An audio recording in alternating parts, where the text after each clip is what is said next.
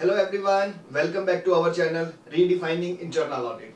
So I'm getting a lot of the queries from various CFE aspirants that how to register into the CFE course. So there are so many doubts I normally used to get on my number. That's why I thought I should prepare a video, and I have committed to you also that I'll prepare a video in which I'll be guiding what kind of membership we have to take, what are the different steps we are supposed to follow.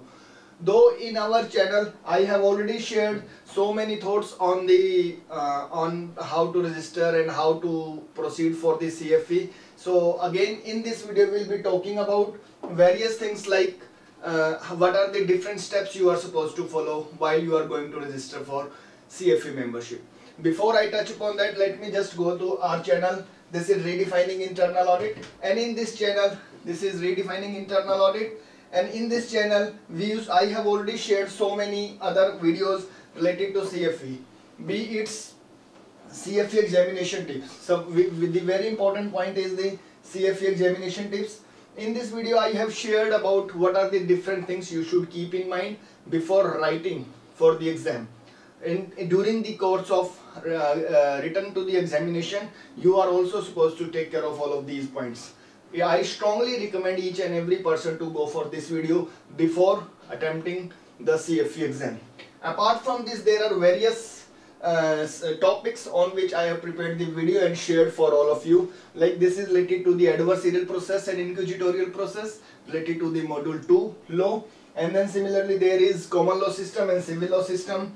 We have discussed certain things about the instrumental and normative perspectives and all, and similarly there are other videos also, so you can go through those videos. This will be good for knowledge, right? So now without taking much time, let me discuss about how to register into the CFE course. So this is what we all need to understand. So the main point is to become a CFE, the first step, this is the first step to become CFE. Whenever we are talking about CFE, what are the different steps you are supposed to follow? And most of the aspirants face trouble in selection of which membership they are supposed to take. So in this video I'll be explaining all of those things. So whenever we say about write a CFE exam, the various things you are supposed to do. First thing is that you have to become the member. You have to become member of what? Member of ACFE. Member of ACFE. ACFE is the Association of Certified Fraud Examiner. This is you have to first become the member. Second, you have to study. You have to prepare for the exam. The moment you will be ready to write the exam, you feel that our study is enough, I am ready to write the exam, then you can enroll for the examination. You can enroll for the examination. Just for the sake of your knowledge, let me just tell you, the membership fees will cost around $60 to $70, and the enrollment for the examination will comes to around $450, right? So this will be approximate cost, 450, right? And once we are done with all of these things, we can appear into the examination. Now the main point is how to enroll into how to become member. So that is the important thing which all we need to understand, and that's why I am preparing this video, right? So let's go back to, let me just open the main screen. First of all, what you need to do, you have to just open your browser and you have to open the acfe.com. This is the acfe.com, right? This is what you need to do. acfe.com, www.acfe.com you have to open, and you will be finding this page there, right? In this page you'll be finding there is one column called sign in. So just click this sign in, and this page will automatically get opened. This is the Association of Certified Fraud Examiners email address, password. This is, if you have already created your account, you can just simply enter your credentials and you will be able to enter into it. Otherwise you have to click here, create a new ACFE account, right? So the moment you will click here, and another page will get opened, right? This will take you to the how to create your account. In this account, in this page you have to fill all of the details. Like first of all, you have to select your prefix, for example Mr. or Mrs. Then you have to enter first name, middle name, last name, organization, title, blah blah blah blah. All of these things you have to click. You have to mention. You have to, at last you have to click I am not a robot, and then you have to click any of these if you want to get any notifications from the institute through email or through mail. You can simply click it. But the important point here is, what out of all of these columns, which are the columns which you need to mention? I just simply suggest wherever it is mandatory to mention. For example, all of the field which are marked with star, those column, those points you need to mention. Like the first one, it is there. You have to mention the first name. Middle name is not important. Surname is important. Organization you can simply skip, and then you can skip the title and all these things. Address is mandatory. You have to just mention the address. You have to select the country and all these things, right? So all of these things, any column which is mentioned with the star dot, these are mandatory fields we should follow, right? So without taking much time, let me quickly take it. Once we are done with it, click on I am not a robot, and then you continue, right? The moment you will be able to, the moment you have entered all of your details, you will be getting a page like this. Your account creation is successful. Account creation successful, right? A link will be sent to your email ID that you can set up your password and access your account, right? So once we are done with earlier page, the moment we have filled up entire detail, continue, you will be getting this prompt on the website, on this page itself, and you will be getting an email also. In this email, the email will sounds like this. You recently created an account of acfe.com. To access your account and set up your password, visit this. So you have to click this link, right? The moment you will click your link, this page will open. At this point of time, you have to create your password for your ACFE account. This is just a password to enter, to log in into the ACFE website, right? So you have to just select your characters and blah blah, and then you have to select new password, confirm password, and the moment you will be submit, you will be getting the message like this. Your password has been successfully changed or created, right? Similar process you can do if you have already registered and you forgot about the password. You can reset it also, right? Once your account is opened, so we have actually created an account. Till now we have not taken the membership, right? Then we have to open again acfe.com, right? We have to just again open the acfe.com. We'll go to the sign in page.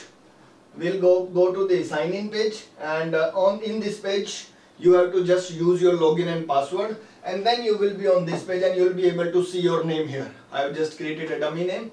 You will be able to see your name here, and in this way your account is created, right? Now moving on to the membership portion.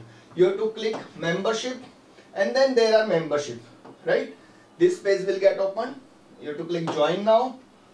After the join now, they will be asking about certain information. Already have an account? No, kind of that. New to the ACFE, your email address, and then you have to submit it, right?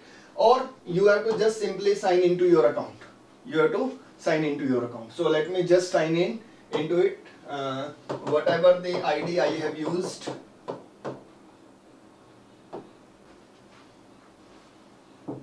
Yes. So in this way you will be able to log in into your account. Now we have to go for the membership. We have to select the membership. So it's the important point. The moment you will be logged into your account, your name will be coming here, like the Rahul Garg name is there. So you have to now select the membership. So first of all, the very important point is you are supposed to select this membership, General Associate membership. This is a membership which is applicable for most of us, but if you are a student, you are studying in a regular college or school you are studying, then you can take the Student Associate membership, but you have to take certain documents from the respective university, and there are so many clauses around it. You can go through this section, and if you are eligible for it, you can go for it, right? So you have to simply select General Associate membership. The moment you will select it, it will show either you would like to go for electric membership or standard membership. So it's better to go for electric membership. You don't need to go for standard because standard charge is a little bit high. Sorry, electronic membership we have to select, and then we have to select auto renew and the manual. The moment you will select manual, the charges will be $70. If it is auto renew, you will be able to save $10 and the fees will be $60, right? So you will be saying, sir, if we will be going for this, then it will be automatically get renewed and your payment will be get deducted from your credit card. I understand your concern, although it is suggested that we have to become a member throughout our life once we become CFE, and it's good also. But if you would like to discontinue your membership at any point of time, you can simply log in into your ACFE account and you can disable it, right? So nothing to worry about the years to come. You can simply select this auto renew, otherwise the fee will be $70. The moment you select auto renew, this will be $60, and that's it. In this way you have to apply online, right? So you have filled up, and now it's the time you have to fill up all of your details, like again your email address, your phone number, again whatever the column is marked with star, you have to mention it. Phone type, is it your personal phone, blah blah blah, and in this way you will be able to fill it up, and all these details you will enter. The moment you will enter all of these details, this will take you to the payment page, and then you can use your credit card. Before entering your credit card details, make sure your credit card is valid for international transaction. This is a problem I am getting. So many students have approached to me, sir, we are trying to register into the ACFE, but the payment page is not working. Actually the problem normally doesn't belongs to the payment page, but also majorly happens because of our inability, our card's inability to process it, right? So make sure your credit card is enabled for international transaction. So once you will be able to do this, then you will be considered as a CFE member, right? So as I mentioned in earlier, the moment we are done with the membership, then it's the time to study. You have to study, you have to prepare for the exam, and then you can write the exam. I believe this video I've taken it very fast, so just to save the time. So I hope you have get very much clarity about how to use the ACFE portal and how to become the member, what membership you have to select, and what's the different steps to follow, right? As far as examination enrollment is concerned, the moment we say enroll for the examination, as far as this section is concerned, I try to prepare another video for your guidance, right? So that's all for today's video. Hope the video was useful. In case of any query, you can be in touch with us anytime. We are available at our email ID, that is redefining IA internal audit at gmail.com, or you can WhatsApp us at 9311320114 for any kind of the guidance and support related to the CFE. I'll be happy to answer your queries so that you will be actually enjoying the right path to the CFE course, and you will become a CFE and also enrich your career with the feather of Certified Fraud Examination for a Certified Fraud Examiner certification, right? Thank you so much guys. See you in the next video. Bye bye.